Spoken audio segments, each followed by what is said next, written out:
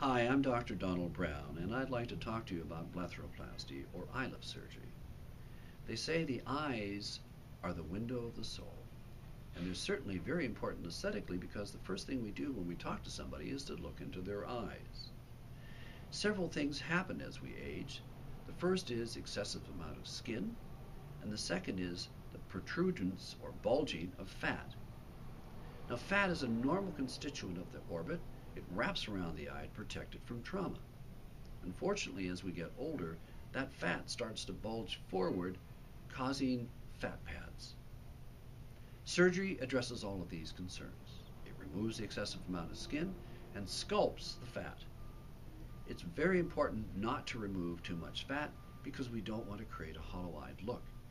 And in fact, on the lower eyelid, I try not to remove any fat at all, preferring instead to transfer it. If you study a lower eyelid carefully, you'll notice that there's a groove running from the inner aspect of the eye at a 45-degree angle onto the cheek.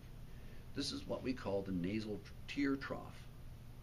What I like to do is to remove the fat from the area where it's bulging into the area, the nasal tear trough, where there's not enough fat, thereby smoothing out the lower eyelid.